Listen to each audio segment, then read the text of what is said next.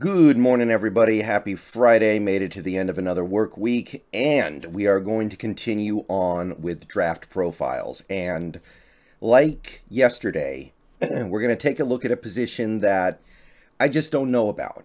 I don't know how important it's going to be to this team going into this next season with this new defense. And it's just really hard to know what these players are going to actually be in the NFL. Sometimes they show you one thing in college, they get to the NFL, and they show they're actually a different kind of player. It does happen, or at the very least, they're capable of things they didn't show you they were capable of in college.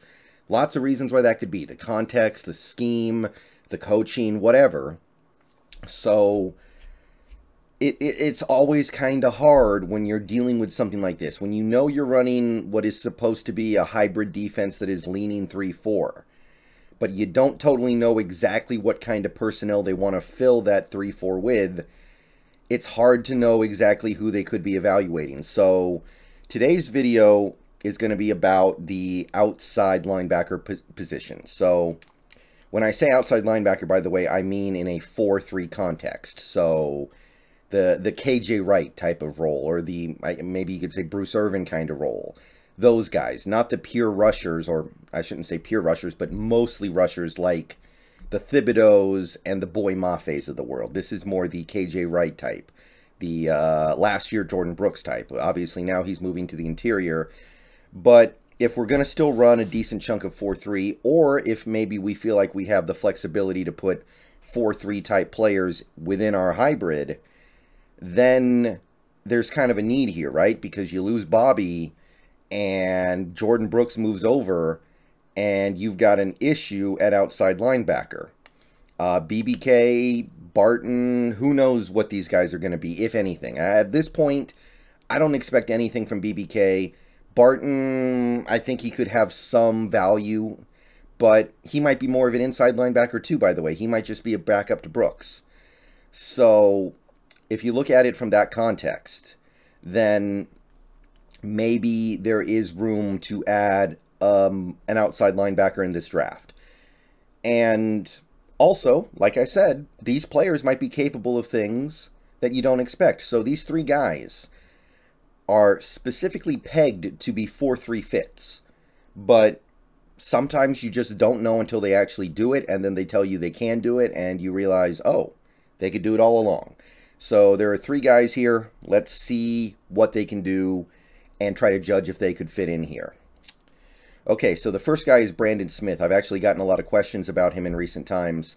A lot of people mention him as a potential candidate for the Seahawks in the draft. Penn State guy, linebacker U, as we all know. They produce a lot of them. 6'1", 232 pounds, 4.52 40, which is really good. But he actually ran a 4.38 when he came out of high school. So this dude has extreme speed, and if he can get back any of the speed he had coming out of high school, you're talking one of the faster linebackers in the league. He has 2 years of significant production at Penn State. 2020, 37 tackles, 8 for loss, so a lot of stuff in the backfield, a couple sacks, a pick. 2021 was the year he really put himself on the map. 81 tackles, 9 for loss, 2 sacks, 5 pass deflections. The big boards are all over the place, though. Walter Football thinks he could go in the second. ESPN, Tankathon, PFF also thinks he could go in the second. ESPN and Tankathon say the third. The Draft Network says fourth. CBS is more like fifth. So wide range here. I would guess somewhere around the late third or early fourth, personally. He's a great athlete. I mean, I showed you, I talked about the 40 time thing, right? Dude ran a 4.38 40 at one point just a handful of years ago.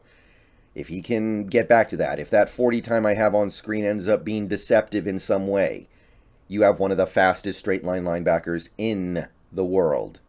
He's very good in coverage. Very strong coverage abilities. And look, if we're looking for a dude to pair with Jordan Brooks, we need a guy who can cover, because Jordan Brooks can't. So if you're looking at Brandon Smith and you're saying, maybe we play him at 3-4 inside, and then we have him play the will when we're doing 4-3 stuff. They play off each other, kind of, right? one guy can cover, the other guy can't. Appealing. He's lengthy. He's got good length. He should be excellent in zone defenses in pass-heavy situations. So I don't know if he's a 3-down linebacker for reasons I'll get into in a second here. But if you put him on the field in obvious passing situations, I think he'll do really well. Now, he didn't play a ton at Penn State, so he is going to need time to develop when he gets to the pros. I do think he struggles a little bit in his run fits. He did make a decent chunk of tackles for loss at PSU, but overall his run defense was considered to be inconsistent. And generally speaking, I think his play was found to be somewhat inconsistent. Sometimes you see the freak athlete that makes you think of all the other great linebackers that have come out of Penn State. LeVar Arrington, recently Micah Parsons. It's there, but it doesn't show up as much as it did for those guys. All right, that's probably the golden goose of this group. That's probably the most interesting guy. These last two guys are sleepers who caught my attention. First is Nefi Sewell from Utah, the Utes.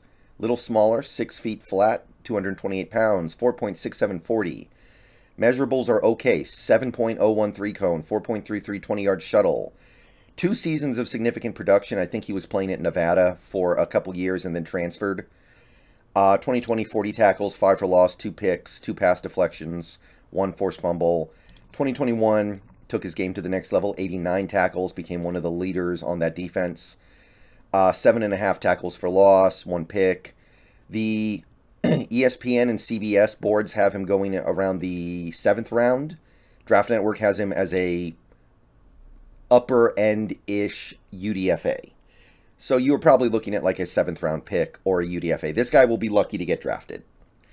He's a decent athlete. He's certainly no Brandon Smith that we just looked at, but he is a decent athlete. He's slower and smaller, but he's not inept in that area. He's very effective playing in space. He's another guy who I think is going to be able to do well in coverage, which kind of fills a need if you're looking for a Jordan Brooks running partner. He's strong in zone coverage, really good at playing his zones and then coming up and getting to passes that are thrown underneath in his zone. Really good at understanding route combinations and reading where he's supposed to be in a zone. He's decent in man. He's passable. He does show some man skills. He's a strong run defender. He's got good instincts against the run, good instincts on where to go, where the hole's going to be, and how to plug it. And he does bring some inside blitzing ability to the table, despite his relatively small size. I don't know if that means he's going to be a 3-4 fit. That doesn't necessarily mean that, of course. But Nefi Sewell is a guy who I think will do well as a 4-3 will. And if we feel like his skill set is something we can utilize in this defense, then that's got to be at least somewhat appealing when you consider it's going to take no real assets. Now, he is small. He has shorter arms, which is going to be a problem. And even though I do think he's a good run defender, I think NFL-level strength may be too much for him. I think he'll get pushed around a little bit by some of these guys, which is really a problem if you're going to run a lot of 3-4. So the initial problems I had with the idea of taking a linebacker like this still apply, but hell, again, we will know more about this defense when we see it on the field. We're not going to be able to know about it yet. We can't even trust what these guys say, clearly, because we all got bamboozled on the Russell Wilson situation, so yeah. Okay, last guy is Jeremiah Gemmel from North Carolina, another later round sleeper in all likelihood. 6'1", 225 pounds, ran a slower 40, 4.7. I believe he was the guy who took over for Chaz Surratt at North Carolina as kind of their leader. Surratt was a really interesting player that I looked at last year. 84 tackles in 2019, 7.5 for loss, 2.5 sacks. The production he had over the next few years was very similar.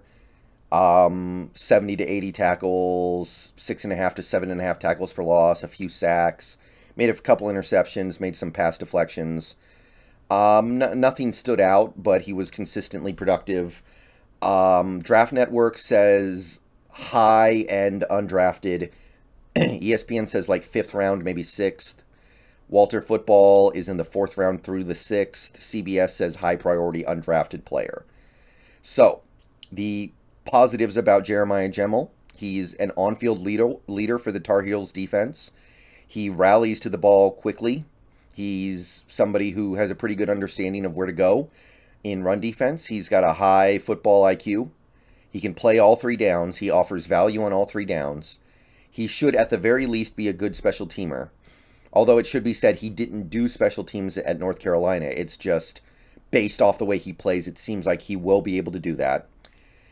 The fact that he's always giving high effort should mean that he maximizes his potential as a player, which is always important to look for in situations like this.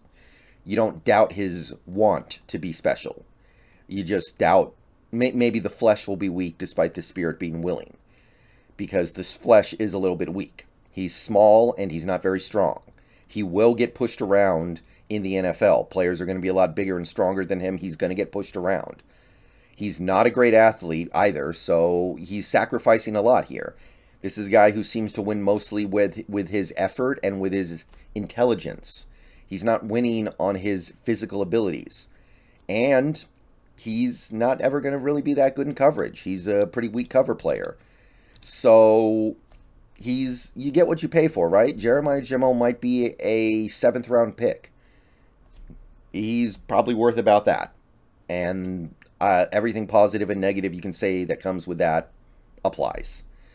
And those are the 3 guys who stood out to me as being a good mix of value and ability. Brandon Smith obviously stands head and shoulders above everyone else. I still wonder if somebody of his size is going to work in this defense. But again, at the end of the day, that's for Clint Hurt and Sean Desai and Pete Carroll and John Schneider to figure out. I do think he's good, and if you feel like he can work in your defense, then I do think he will probably find a way to work in it in a good capacity. But these other 2 guys are just deep sleepers, so let me know what you guys think. Let me know who your favorites are. I'm out of here. See you guys later today. Might be a video later today. Will be Twitch streams tonight, one way or the other. See you guys later. Go Hawks.